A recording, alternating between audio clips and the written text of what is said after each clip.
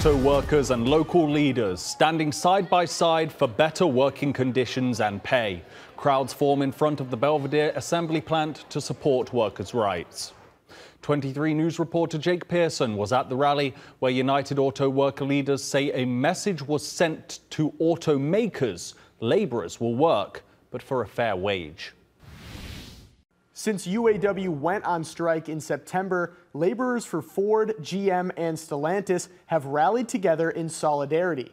Those at the assembly plant on Friday were no exception, bringing as many people as possible to leave the biggest impact possible. When I say fired up, you say ready to go. Fired up. Ready to go. Fired up. Ready to go. In matching red shirts, laborers, leaders, and their families get their defiant engines started. Who puts the wheels on the cars?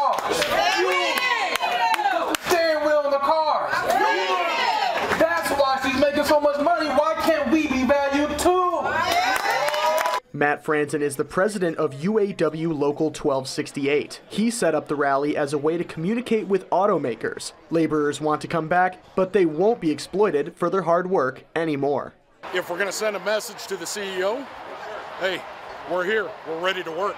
Put a product in here. If it's to our UAW brothers and sisters, thank you for what you're doing for us. The sacrifices that you guys are doing for us, that's why these guys have shown up. Our community stands with you, and your union brothers and sisters and siblings stand with you in solidarity.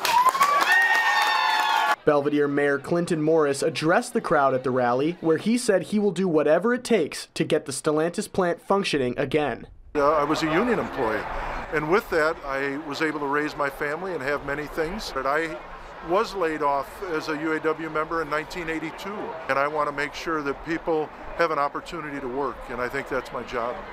As of Friday, UAW President Shawn Fain says Ford, GM, and Stellantis will do what they can to prevent any further work stoppages, which could mean strikes are closer to ending. Thank you, Jake. Now, members of the UAW workforce created matching red shirts with the Local 1268 logo on the front, with "We Are Belvidere" written on the back. The shirts were passed out to everyone attending the event.